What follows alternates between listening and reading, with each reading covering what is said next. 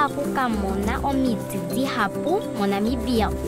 Ukachinja na primo uzuni sena sichio inzi wa itete. Itondo na ipumbu na iputa. The stories titled The Forests of a Desert Land are told through the eyes of a schoolgirl, an athlete and a wise old man who live in the forest.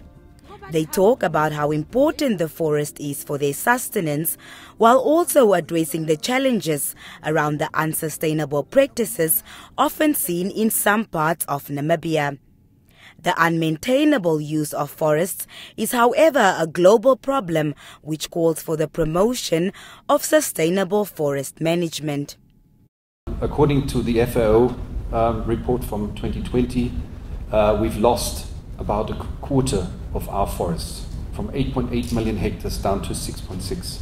Minister of Environment, Forestry and Tourism, Pohamba Shifeta, says the entire community has a role to play if they want forests to continue providing them with livelihoods, medicine, nutrition and refuge.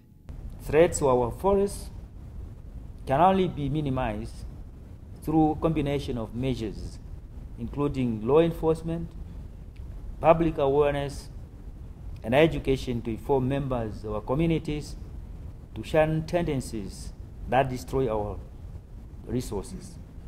I therefore implore all of us to guard against unsustainable use of our forests.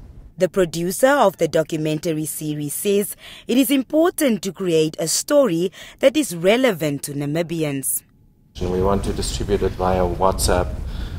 We want to also put it on the national broadcaster in the next couple of months and then have the international YouTube launch on Arbor Day this year. Arbor Day, which is celebrated by planting trees, will take place on the 29th of this month. Francis Shahama, NBC News, Windhoek.